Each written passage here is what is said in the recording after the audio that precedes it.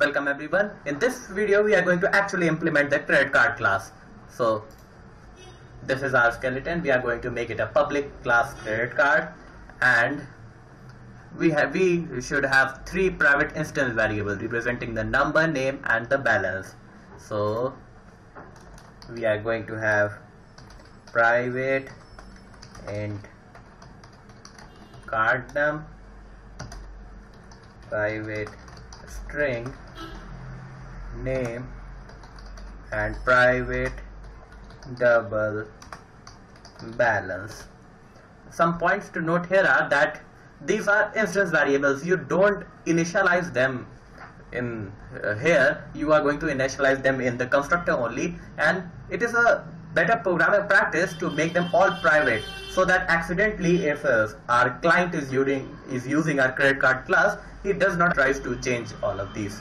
And a card num can be an int, or if you want to be more specific, you can make it a long log or any other data type. And that balance, it has to be a double because money can be stored in cents also. So we have made up three instance variables. Now we are going to make first the constructor. It will accept the number, name and balance, and if the number is not valid, the balance must be 0 irrespective of the parameter provided. So now the public credit card with the parameter as a string n and an int num and a double amount, and in here we are going to assign name is equal to n and card num is equal to num. So this card num and name will get the value whatever this n and num are. And now for the balance, later we are going to implement this card number checker method also, which will return true or false. So we can do this here. If card number checker, and we'll to that function we are going to give the parameter num. If that happens to be true, that means that the card number is valid. Then balance is going to be equal to the amount, else that same balance is going to be 0. And we have finished our constructor. Moving on to the next parts. Now we'll implement the reduce balance method. So it is going to return a true or false, and it has to have a parameter, probably a double. So here is its signature, public boolean reduce balance, and it will take as a parameter the double amount. And it's a public method. Anyone should have access to it, and it should be a public method. And it's here we have written boolean because it is going to return a true or a false. In that, what we have to do is that we have to reduce the balance only if after reducing the balance would not go into negative. So if balance minus AMT, balance minus the amount, if that happens to be greater than or equal to 0, only in that case we are going to do balance minus equals amount, else we are going to just return false. And finally, if our balance minus amount had executed true, we are going to return true after it escapes this if statement. So let's see what's happening here. If we get an amount, we had a balance here, let that be $40, and we get an amount, say $30. So balance minus amount, if it's greater than 0, that means we can take that much amount from our balance, it is going to reduce the balance and it is going to return true. Else, if balance minus amount happens to be a negative value, it will just straight away return false and do nothing to the balance.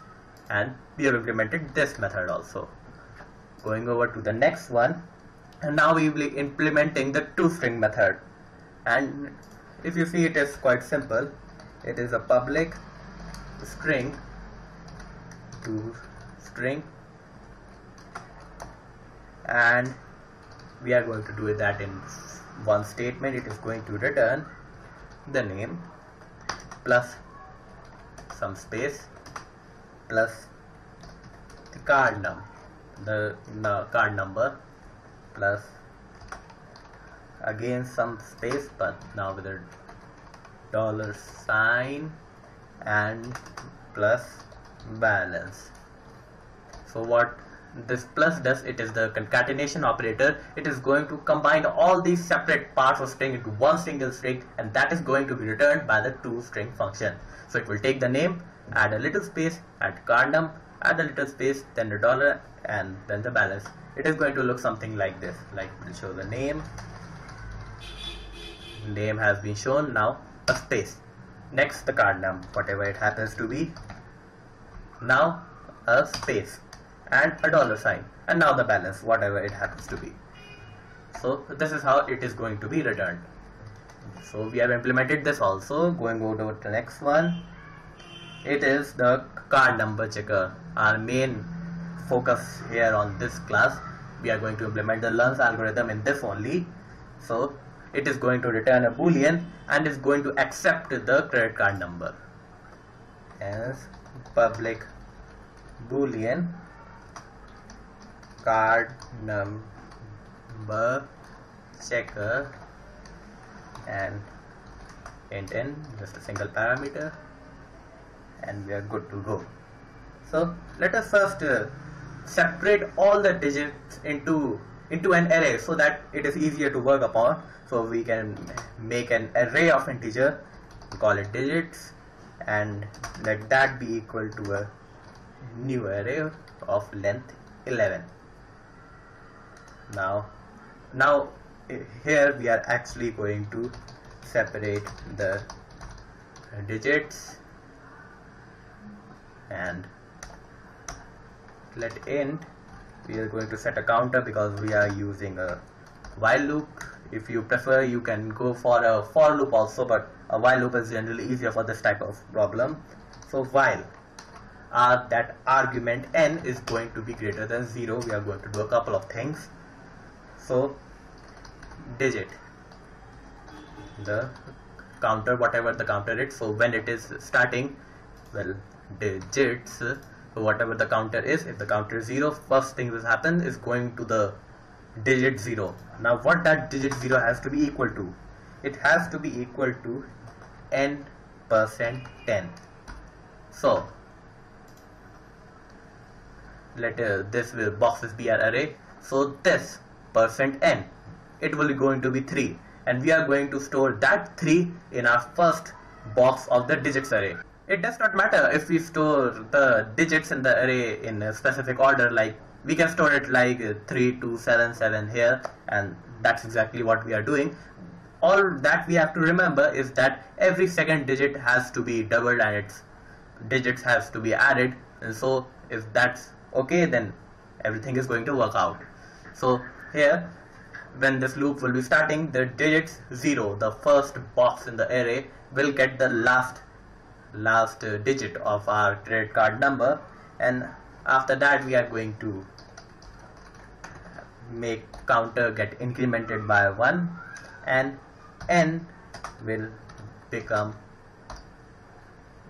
divided by 10. Well, this statement is actually nothing, just this, and divided by 10. And so notice here, this is integer division. Do not make it like this, it will actually ruin everything.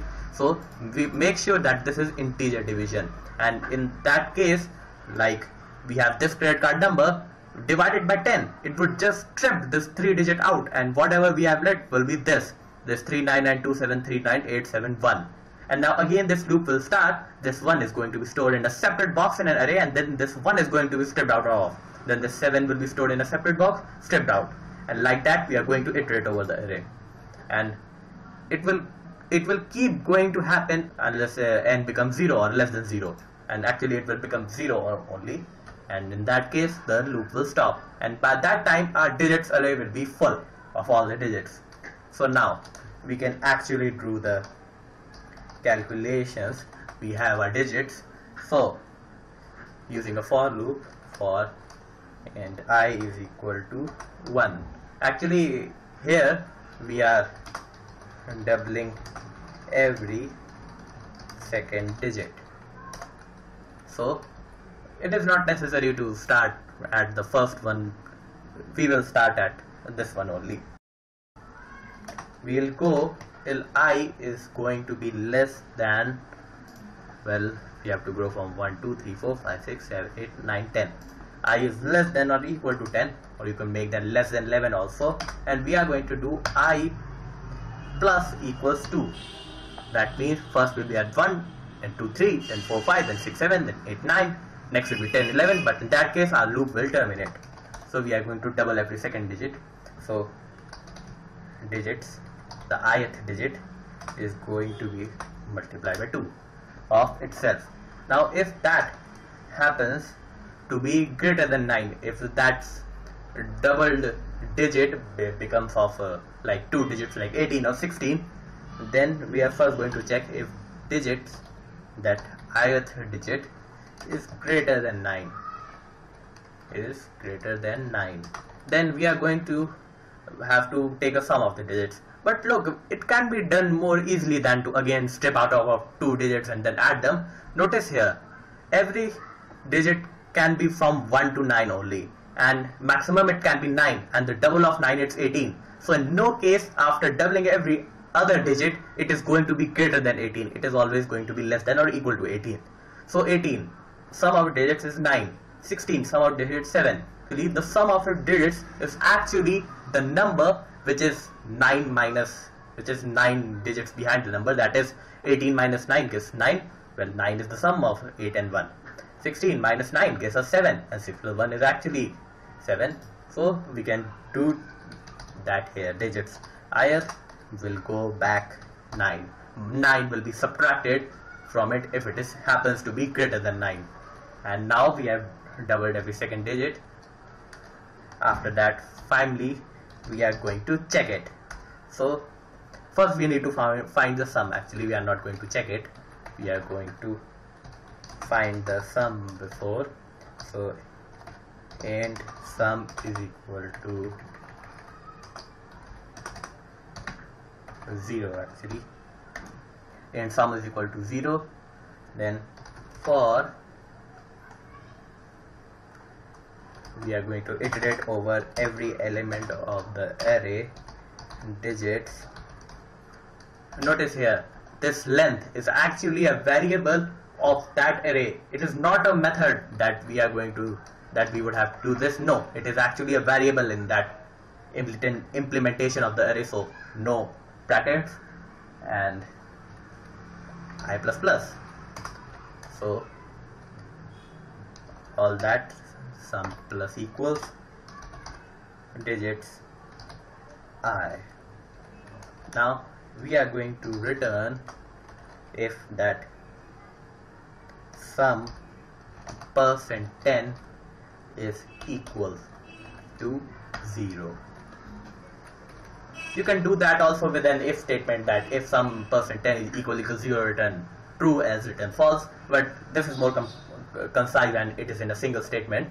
If sum modulus 10, that if sum is like 20 or 30, this is going to be equal to 0, so 0 equal to 0, that's going to be true, and so return true. If it is like 15 or 14 or 4, then 4 is not equal to 0 and it will return false. And we have completed our credit card class. Thank you.